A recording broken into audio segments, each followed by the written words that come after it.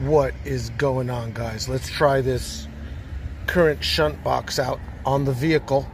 So I have it connected up with these two custom leads I made for the battery terminal on the negative side. So here's the clamp, and that goes in here, and then on the other end we just use the battery cable and clamped it to this post, right?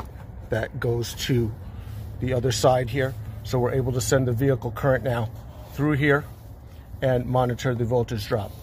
And I have the scope set up here, and it's currently monitoring the voltage on the vehicle and the breakout box, which uses about 30 milliamps, because I plugged the memory saver in first before I did this hookup. So right now I have the battery connected and also my memory saver, which is just a breakout box powered off a M12 battery, and it's connected to the DLC. So I'm going to go ahead and unplug this. Okay, and so this is disconnected, and let's see now with the vehicle just on the single battery here what we get. So you see that little drop right there? That was from just disconnecting the that box. So let's go ahead and create a parasitic draw. What I'm going to do is just open up the driver's side door. It's going to turn on two dome lights. Let's see what we get here. So here's the two dome lights. There's one there, one there. I'll just leave the door open and let's see what happened. Hey, look. So right here, we had that jump, and you see I already kind of pre-placed a cursor there to where that level is, right, what it went up to. And you can see the difference from the 0 point, right, to the where we are now is 3.6 volts, which we'll just read as 3.6 amps, and we're going to cut that in half.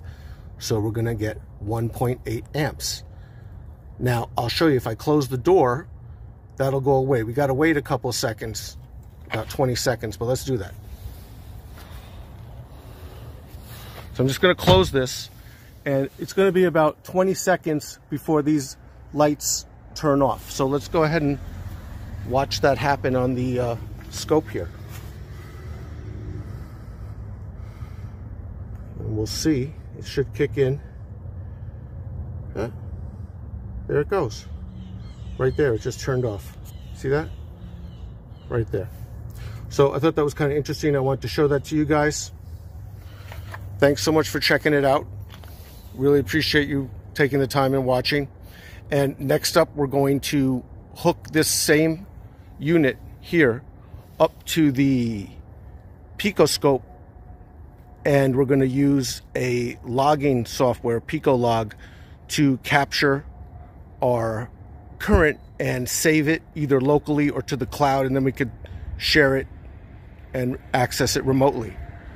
Thanks so much for watching, you guys. Have a great day.